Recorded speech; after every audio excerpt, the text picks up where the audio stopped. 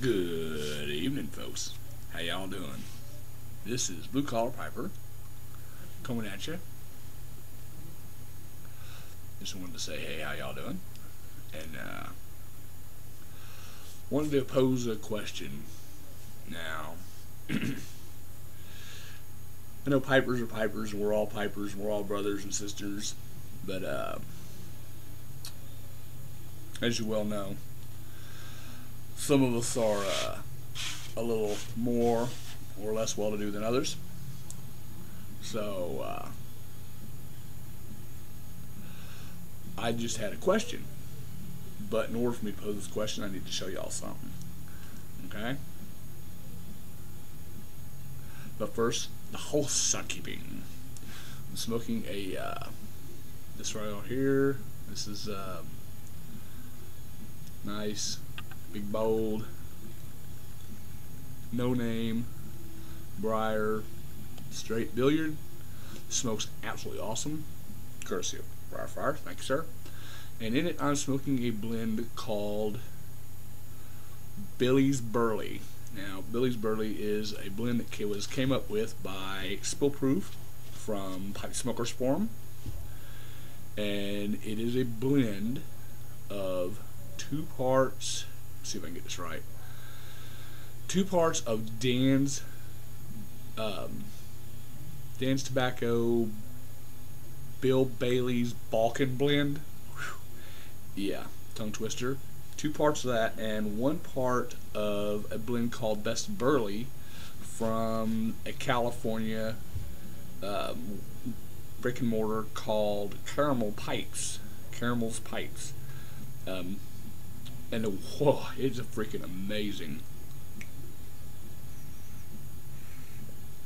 If you ever get the chance to try it in the mix, strongly recommend it. It is very rich and tasty. It's really, really good.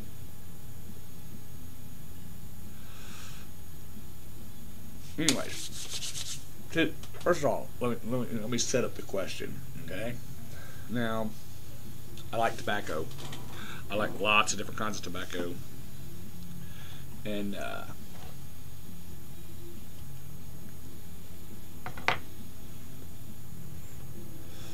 two of my bowls did. Anyways, I like lots of different tobaccos. And as the old saying goes, you got to sell or you got to build up build it up while you can afford to. And for me, that's really, really important, because it's only a matter of time, right, before Uncle Sam decides to smack us with the mega tax, and yeah, we're not going to be able to buy. At least those by me aren't really going to be able to buy much in the way of tobacco anymore. And it's already a pretty good struggle now. But thanks to some good budgeting, a few trades, and some generosity of some people, I've been able to really build up a decent amount of tobacco, including pipe tobaccos, snuffs, my hookah tobaccos. I've got a little bit of everything. Here, let me show you. Okay, ready? Taking a little trip. Okay, down here. This is my entire cellar. Yeah, it doesn't look like a lot, but believe me, that's a lot for me. There's I've got right here is some Russell X Angler's Dream, a little over 3 ounces.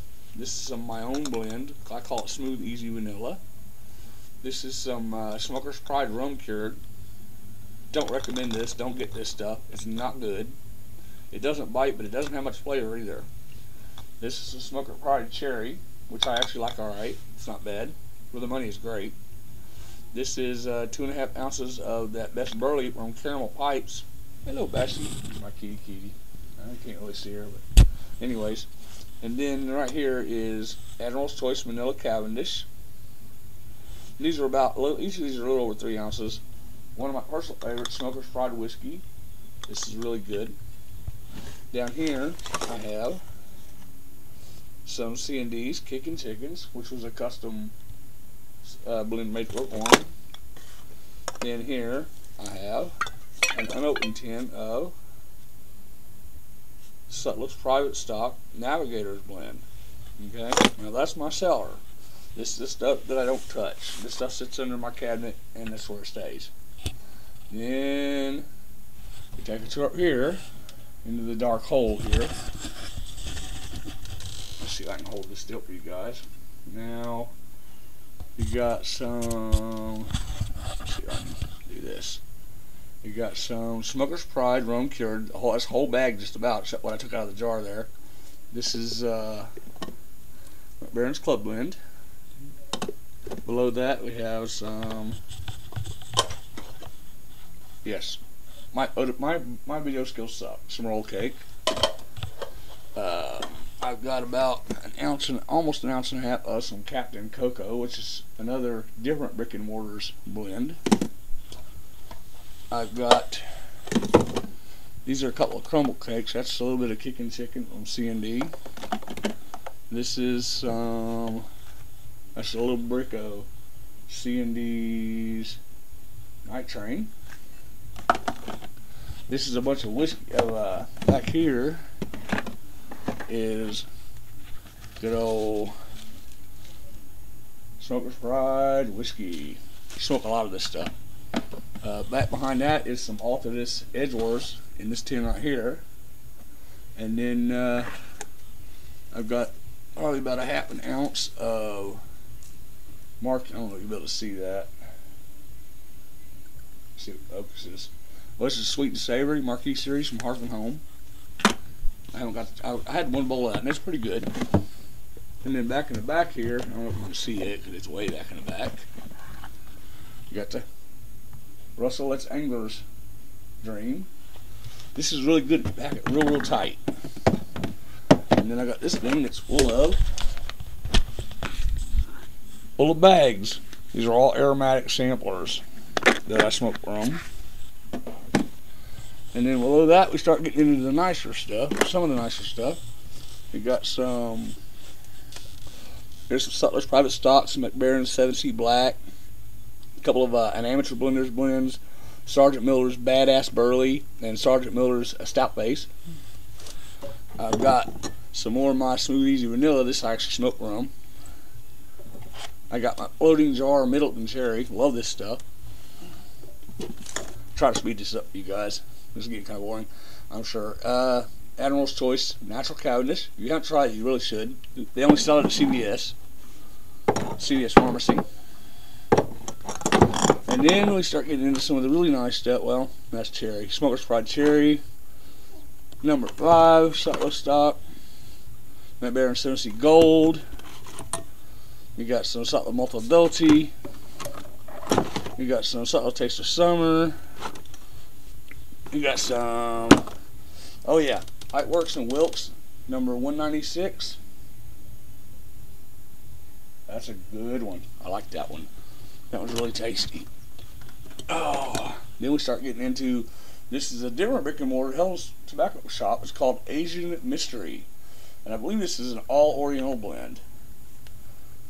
Or it's got a lot of Oriental to it, anyway. And you got some, this is some Squadron Leader. Samuel Gayworth. Yep. You got some Dunhill's London Mixture. Oh, nom nom nom nom. That's good stuff. Let's see what else we got here. Good old Dunhill My Mixture 965. I love 965. That's some good stuff. And if you guys haven't tried this, this is one of the best flakes I've had recently, short of maybe the Penzance. Strongly recommend you try this stuff. This stuff is awesome. Now, amongst that, of course, I have my nasal snuffs back here. Most of it's American and homemade. This is probably the only thing I have left in any kind of bulk quantity. And this is a big tin of, see if I can pronounce it, Musino Tabac from De Kruisling from Denmark. No, the leather ones, sorry. This stuff is tasty, smells great. And I've got, you've seen some other snuff. And then I have all my hookah tobaccos. And even with hookah tobaccos, most people will tell you, it's soupy, fruity, tastes like candy bars, tastes like fruit juices and stuff. A lot of people do smoke that stuff, but it's not really my cup of tea. I'm more into what they call black leaf, which is like, this is from Egypt, I believe, Mawassil Salam. This is a plain, unflavored black leaf, mostly Virginias. Khan El Khalili from Nakla. It's also very black leaf. Nakla Zaglul, another black leaf. Can you tell a theme here? And I've also got some Mohar Jarak, which I believe is from the United Arab Emirates. And then of course I've got some fruity stuff, too. Gotta have a little bit of everything, right? And yeah, I like my tobaccos and I really enjoy all this stuff. But as far as the pipe tobaccos go, I catch myself reaching for my cheap stuff a lot more than I do the nicer stuff, like the Samuel Gaywis or the Dunhills or the ones like that, because I guess because I have more of it, and because it's a cheaper smoke, it doesn't necessarily taste better, but I can smoke more of it and not have to worry about, oh shit, I'm out, Do you guys catch yourselves doing that? I mean, I'm not talking about the guys that, have obviously hundreds of dollars a month of expendable income that they can burn on tobacco and pipes and stuff like that. I'm talking about the guys who have less than $80 a month total they can spend on anything tobacco related. If you're in that group, you catch yourself doing that, you get something really nice and you just hang on to it. Like, here's a perfect example. I got a little sample of Penzance. I did a review on this one. When I got the sample, I had enough for probably about 3 or 4 bowls. I've got enough there at least for one more good, nice big bowl, maybe 2 small bowls if I'd smoked them in my little Legends. I don't want to smoke it. I want to keep it.